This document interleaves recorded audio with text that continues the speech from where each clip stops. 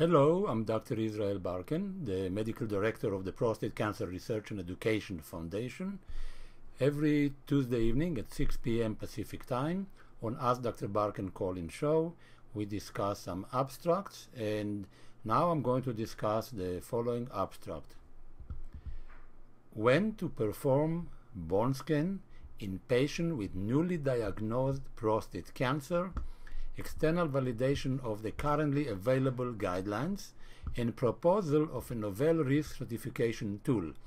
This was published in the European Association of Urology in 2010, and this is an article that was written by people from Milan, from Italy, and let's go now and discuss the abstract itself.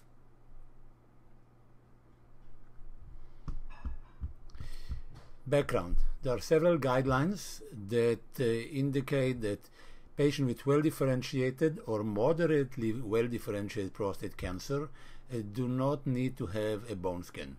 And this is done for obvious reasons. We shift in the patient population. We get more and more patients that have very minimal disease, very early disease, due to the fact that they are being diagnosed by just a rise in PSA.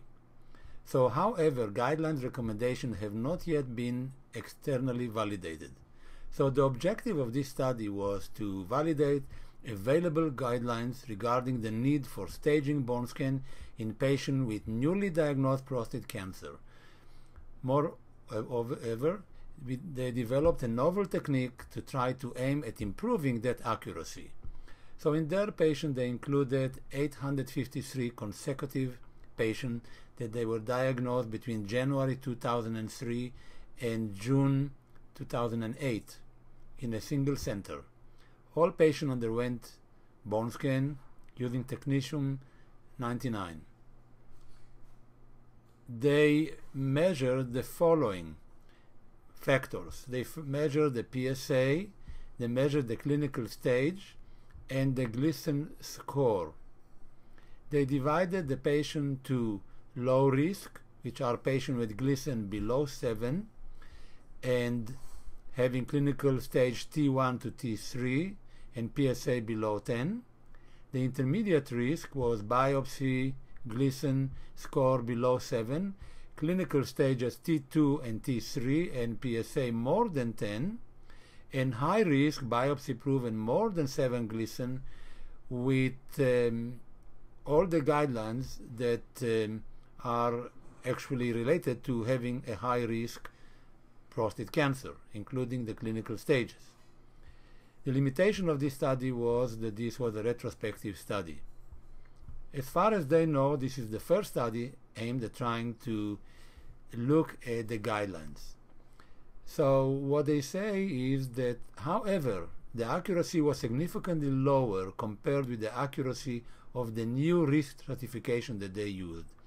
According to the tool that they devised, staging bone scan might be considered only for patients with Gleason more than 7 and PSA more than 10 and palpable disease clinical stage T2 and T3 prior to treatment. What's interesting, the historical indication for bone scan up until now were that if the patient has Gleason 8 or 10 or above 7, PSA above 20, but it was not taken into account the clinical stage T2 and T3. Many of the patients have T1C, and in those situations, they did not do the bone scan. Thank you very much for listening. For more details, please join us on Tuesday, August 17, 2010. And if you missed the show, you could get on our website www.pcref.org, and you could find on the home page a place where you could download the specific show on your iPod or download it to your computer.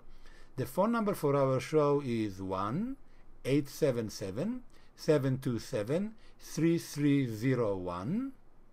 And you could call at any time to leave a question, a recording of your question, or when you call Tuesdays, 6 p.m. Pacific time. You could listen to the show and join us.